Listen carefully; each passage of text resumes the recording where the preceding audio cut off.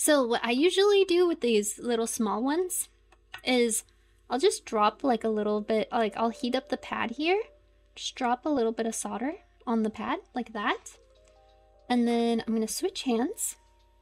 Gonna grab this as carefully as I can.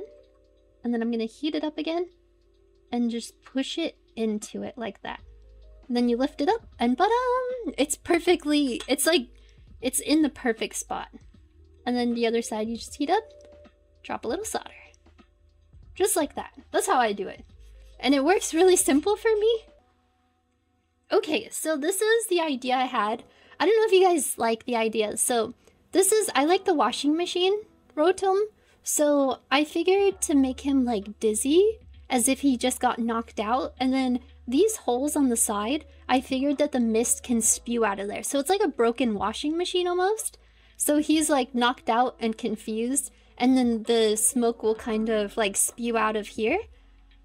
This is just the one I sketched up so far. So this is the front, the back. There will be hinges so that I can lift it and then put the water inside and stuff. And then, oh, that looks weird when I have them all. And then the side view. The side view is not very good, but this is the front view. You love it? And I figured once I finish it, I can put it like behind me. When I say behind me, I have a table behind me. This table right here. I could probably set him up there, right there, and then have like a humidifier for my room. But yeah, that's kind of the idea I had. So this is the concept. And then tomorrow I will 3D model it. And then the day after we'll 3D print it. And then we'll paint it. Actually, it's supposed to be orange. So hopefully I have orange filament. I think I have orange filament. I really hope I do. I only remembered Rotom from the weird abilities in the card game. Yeah, he like can... So Rotom basically can like put himself into any electronics. So he can like go into computers, cell phones, PCs. Oh, I already said computer.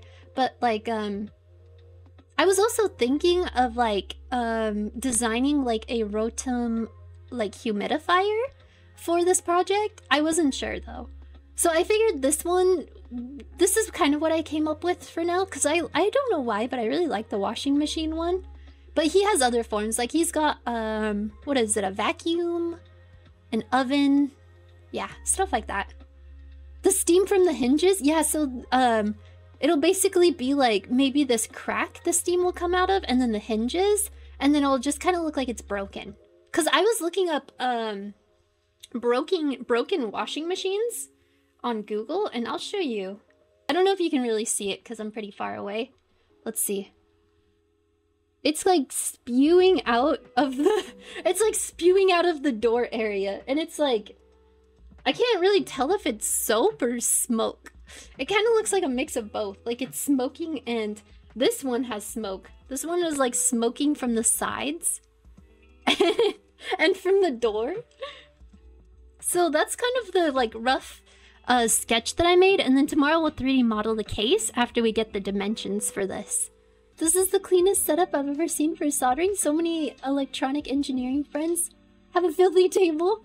Oh man, I clean my table after every time I solder, and because I used to not do that. So I actually, so hold on, let me show you. The table behind me, this table right here, I used to solder on this table. It used to be filthy. But now I'm soldering on kind of like this little pop-up table that like I can move. That's just in front of my computer. So every time I solder, I have to like clean it. I have to clean it to move it so that I can actually use my computer. This one goes right here.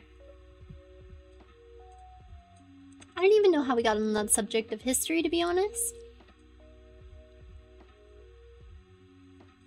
You're back! It's going pretty good, look! Look at it! Now I just gotta measure the dimensions of this, and then tomorrow we're gonna 3D print a case for it. A proper case. I am kind of struggling a little with this, but we'll get it. There we go. So today is part 1. So we finished our soldering of the project. Tomorrow we're gonna 3D model the case for this. So I want the case to look like this. This is like a sketch I did for like basic basic kind of thing. But essentially this will kind of go inside of this right here. Like that. And then the fumes will kind of spew out of it. Like he's a broken Pokemon or something. That's the idea. So tomorrow we're going to 3D model this. I don't really know how we're going to do that. Like, I'm not sure about, like... Because these parts right here, they glow and they're clear. So I'm not sure if I'm going to 3D model these separately and, like, put it on. Or if I should just have it as a part of his encasing. We'll find out, though. We'll figure it out. Goodbye!